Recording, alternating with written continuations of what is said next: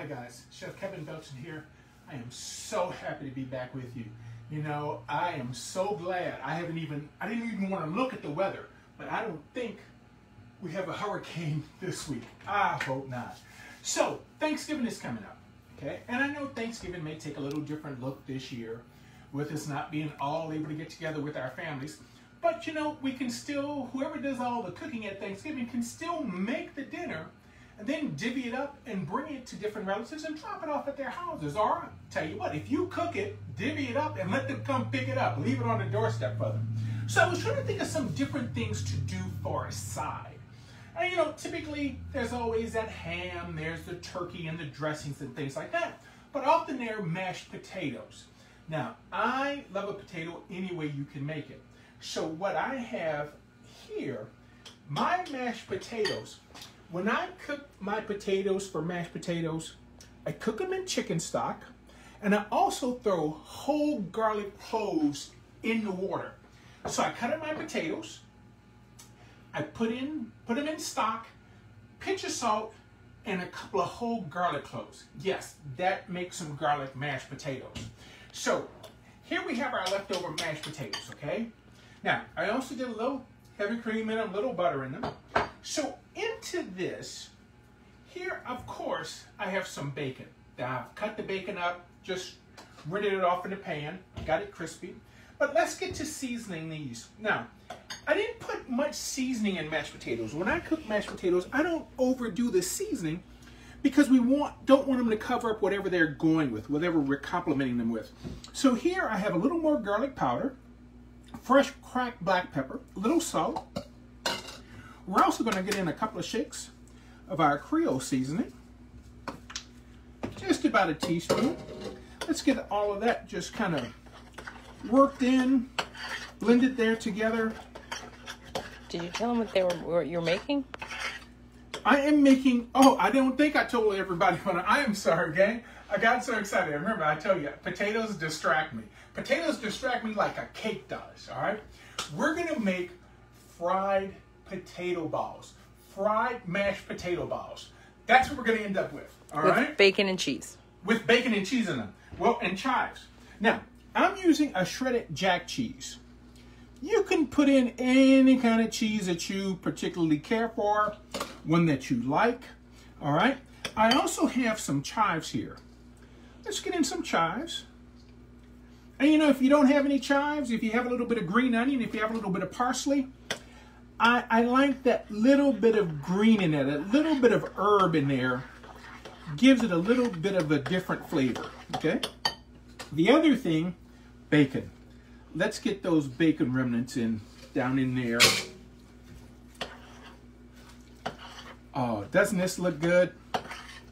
You know, you could almost put this in a pan and just bake it like this, and then you'd almost have like a twice-baked potato, all right? That's what those ingredients seem like. Now, I used a little small ice cream scoop to make little balls. You can use a bigger ice cream scoop if you like, all right? But I used a smaller scoop, and something that I did was I like to go ahead and put them in the refrigerator or put them in the freezer, because right now they're a little tough, they're a little sticky to work with, okay?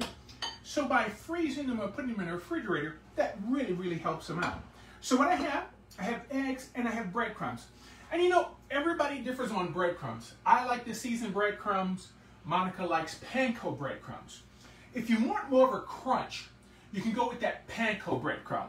Because if you notice, a panko breadcrumb are a little bigger pieces, all right? Where the seasoned breadcrumb are really small and fine. So all we're gonna do, we're gonna put our little potato balls right in our egg. And I just have a fork helping me out. And you can see what I'm saying about if you go ahead and throw them in the refrigerator or pop it in the freezer for just a little bit, that helps them firm up. And that makes it a lot easier for you when you get ready to try to handle them, okay? Now, I didn't season the breadcrumbs because I figured we have enough seasoning inside that we didn't need to add any seasoning into the breadcrumbs. If you like a little bit of spiciness, and I didn't put any spiciness in, if you want, one of the options, put a little hot sauce in your eggs. and that'll give it a little bit of flavor. It'll give it a flavor, but not be super, super hot. So let's go ahead and get these coated. I have the oil heating up. And that's the other thing. You want your oil nice and hot because these are going to cook very long. They only take a couple of minutes on each side. And let me push these over. Let's get these other guys in so they can get dusted, and we can pretty much get them all in at the same time. I find that helps if you try to get them all cooking about the same time. That way they cook a little more evenly. All right. Oh, I tell you what, gang, these are going to be so good. So just be careful with the oil. Just drop them right in. And I just have a couple of inches of oil. If you want to go ahead, if you have a deeper pan and you want to fry them in a deeper pan, that's fine. You could do that as well. I'm going to turn the fire down just a little bit.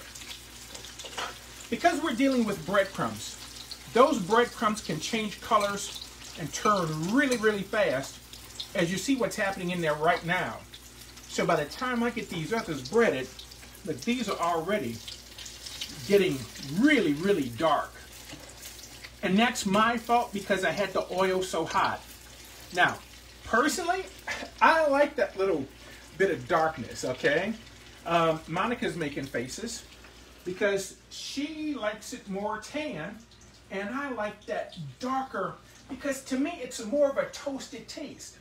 That's what I like, okay? So cook to your taste, but we also have to keep the others happy at home when we do this, all right? So just try to keep all parties happy. And the way to do that, let me show you right quick. Is if I grab our fork, turn quicker. See, while I was busy playing around, see, those are much lighter because I was able to turn them much quicker. And that's one of the easiest ways to go ahead and make sure they don't brown off too much. Now, the other neat thing about this is everything is already cooked. So we're not so much cooking as opposed to heating back up. And we want the oil hot because we want it to seal it off. We don't want, especially with breadcrumbs, you don't want things to be soggy, okay? So here, let's go ahead and flip these over one more time. And I tell you what, they are ready to come out. And just keep in mind, gang, with breadcrumbs, they fry very, very fast. You know, and don't do like me. Heat up your oil too hot, all right? You know, I'm going to get talked about that. You know, the boss is going to get on me about cooking that too dark. Oh, come on, where's it when you need it? Here you are. All right. Here. Just going to use our little spider to get these out. Just right on paper towels. If you all could see the looks I'm getting right now, because I let them go so dark, all right, you know I'm gonna make a whole nother batch just for my sweetie. I have to do that. But look, let's turn off the fire.